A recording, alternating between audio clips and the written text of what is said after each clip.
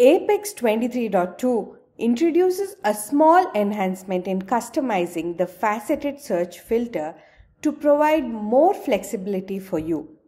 Now, the user can choose the operator to filter in the input type facet by tweaking a button in the page designer.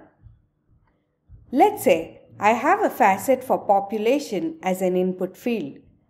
Previously, I could only enter a value and the results would be filtered based on the operator defined at the app level.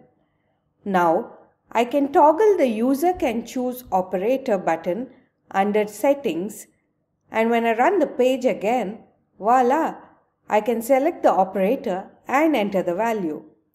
This provides much flexibility to the end user.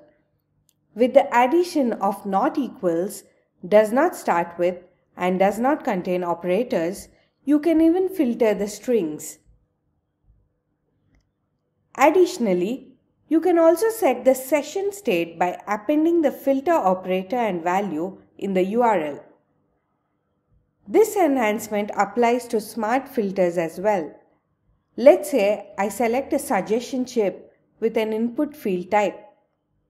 Here, the operators are displayed as radio buttons.